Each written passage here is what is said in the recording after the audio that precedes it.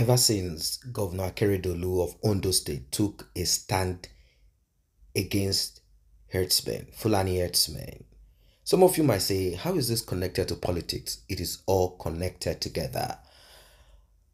Mediala and many of these Fulani bandit, terrorist, Fulani, cattle herdsmen association that they created, and some other people who have been paid, they came out to say if the south of Nigeria, particularly the southwest of Nigeria that is taking action right now, if they kick out herdsmen, kick out Fulani roaming right, left, and center with their cattle, they will not allow 2023 to go to, what I mean, presidential election, go to the south of Nigeria.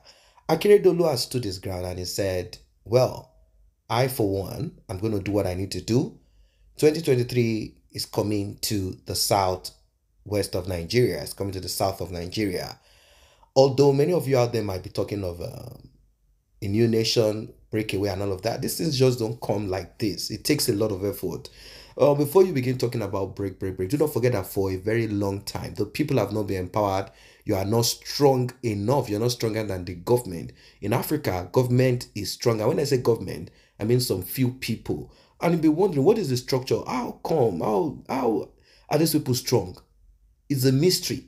The mystery. And what is this mystery? I'll tell you a little thing. You see, let's look at Nigeria, for example. Buhari's regime is government. And when I say his government, I mean Buhari himself, his family, and the people loyal to him, around him. They are weak. They are so weak that if you see them on the street, you can, deal with them physically. But how have they become strong? They've become strong because there is an institution that has been put in place, a system, a structure that has been put in place, and that is the mystery. And what is this structure? Who are these people? The men with the gun, the men with the guns. Those are the people that are keeping government functioning, keeping them alive, keeping them where they are. I'm talking about the DSS, I'm talking about the police, I'm talking about the military and all parastatals that surround them. They are the ones with the guns and they are the ones keeping them alive, keeping them together, keeping this government as it is. And that is the same thing all over Africa. You would have thought about it. Why is the police on the street and the rest of these military men, why all of a sudden, why can't they just look at it and say, look, enough is enough? They can't, because even the military, when they had a chance, they did the same thing. It is all about power. Who gets there? Who is recognized internationally? What can we do? How can we get money? You think the government does not see police on the street extorting money? Maybe once in a while, they try to say, okay, let's use this person as a scapegoat. Once in a while, EFCC this. Once in a while. The point is this: we've been conditioned to see the executive as the all, and that's what it is. So back to what is on ground. Governor Akeredolu said, well, I am not looking at myself for 2023 as president, but I care less about party, APC, PDP, whatever. President must come from the southwest. Now, for me, I see this as sectional aggrandizement. Although there is still, how would I put it? There is still something to also look into. If the North brings president again or go for third time or whatever it is, that person must do what the North wants. So it's the person is simply president of the North. Question you should ask yourself is this: if someone from the south of Nigeria, let's say southeast or southwest of Nigeria, becomes president, will that person be president of the south or southeast or southwest? No, that is where the mystery comes into it. The person will not be able to shut down the excesses, shut down the crime that has become a political national, in the north of Nigeria. The person will not. That is when you see terrorism in the north get more wings, and there will be a lot of people, from their monarchs to their religious leaders, and even in the military, making sure that the policies or whatever the president says, let's say the president is from the southwest of Nigeria or the southeast, whatever the person says or whatever the person does, they will make sure that they destroy, they put holes to it. They will make sure that nothing works. They will make sure that armies die. More armies will die. They will make sure that insecurity increases. They do all of this since they are all connected together. unless there's a shake-up. But then, remember that people are more loyal to money than tribe, more loyal to money than religion.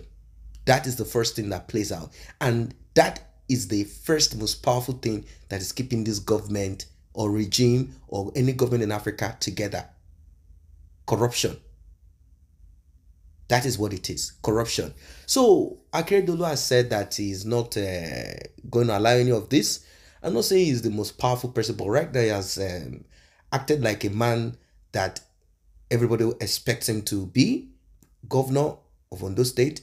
He has signed, is the first to sign the ban of the open grazing. And that is a lot of people are applauding that, but that does not necessarily mean that he's the right person for the post of president. There are a lot of other things that you need to look into, not just banning open grazing. Fůlani'S are not the only problems we have in Nigeria. There are a lot and a lot. And sometimes when you give people more than what they can chew or more positioned, sometimes they just fall out and they begin to act out of order. Right now, the North is struggling and fighting for 2023. They want someone that is sympathetic to them. That's why they are coming up with the likes of Goodluck Jonathan. And they just need someone that will do what they want.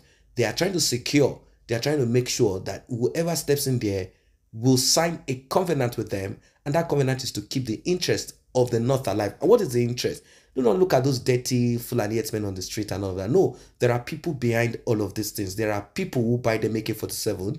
There are people who give them these cows, apart from some of them having few of their cows taking it around. This is a big business. It's a big business. And apart from that, this issue of insecurity is also a big business to a lot of people. Keeping terrorism alive is is a big business to a lot of people. So they want someone who will close an eye and make sure that terrorism is alive, at least to a point whereby people make money from it. That's how it is. So Akeredolu said, look, this is not possible. The South, in fact, the Southwest of Nigeria will come up with someone. The Southeast will also be there. And for me, I'm not in support of the one Nigeria, but right now, you do not expect Akeredolu to talk about a breakup of Nigeria. It's not just possible for any governor of the Federal Republic of Nigeria, any governor at all, to talk about breakup of Nigeria. It is kind of out of order for them to do so. So if Nigeria is not broken apart come 2023, the struggle for the South to produce next president, will be very, very tough. Although the people of the North claim that they are more, they claim that their population is enough, and they say since election is a game of number, politics is a game of this and that. But whatever that is, well, we will see. I don't think it will be possible anyway. I don't think it will be possible. But you know what, Nigeria is just it's something that is unbelievable. That is what Nigeria is. Maybe someone from the South will become president. But for me, I do not see the person from the South making any difference. If you want to find out, check the governors in the south of Nigeria. Many of them are the same like any other northern governor. They are all the same thing. They all have the same idea. They all have the same spirit. They all dwell in the same murky, cesspool and nothing more.